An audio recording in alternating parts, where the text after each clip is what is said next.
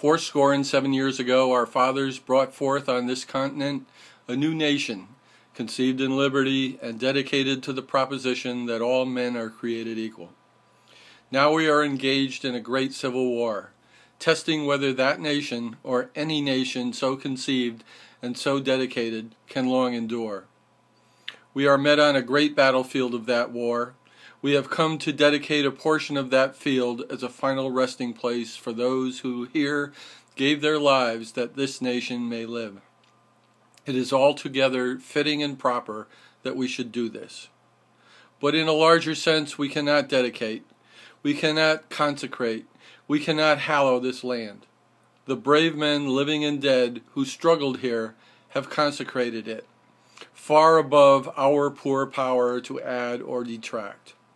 The world will little note, nor long remember what we say here, but it can never forget what they did here.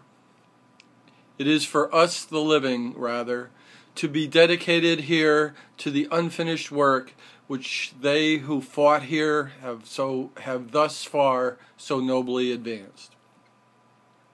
It is rather for us here to be here, dedicated to the task remaining before us, that from these honored dead we take increased devotion to that cause for which they gave the last full measure of devotion, that we here highly resolve that these dead shall not have died in vain, that this nation, under God, shall have a new birth of freedom, and that government of the people, by the people, for the people, shall not perish from this earth.